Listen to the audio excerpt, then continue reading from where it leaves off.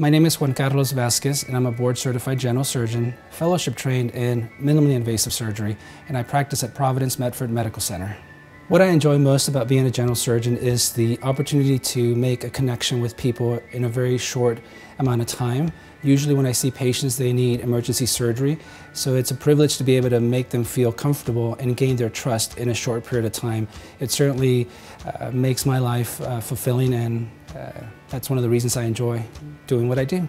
My approach to the care of a surgical patient is to try to take a holistic approach where I focus on not only their surgical disease but also their psychological well-being, their emotional well-being, and sometimes even their spiritual well-being, because some patients feel like their connection to a higher power does contribute to their overall outcome. So I try to not just focus on the surgical problem but also hear what the patient has to say and hopefully make them feel like I'm taking care of the whole person and not just a hernia or a gallbladder issue.